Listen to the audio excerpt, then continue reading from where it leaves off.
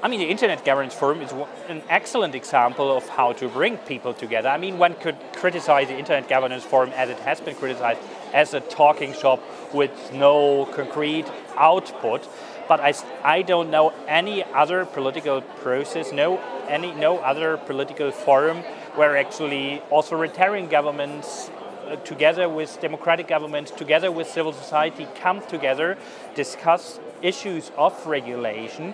And I think we have something like this, and I think this is a kind of perfect role model, even if there are deficits, even if there are weaknesses. And I think we have to secure this, because China and Russia, and moreover China, they are actually trying to counter this. They are trying to establish only state-oriented, centralized internet governance structure. And that's why I think it's really good that here the German government today, a very high level, make a strong stand on the potential, on the importance of internet freedom, of a free internet which is decentralized and borderless.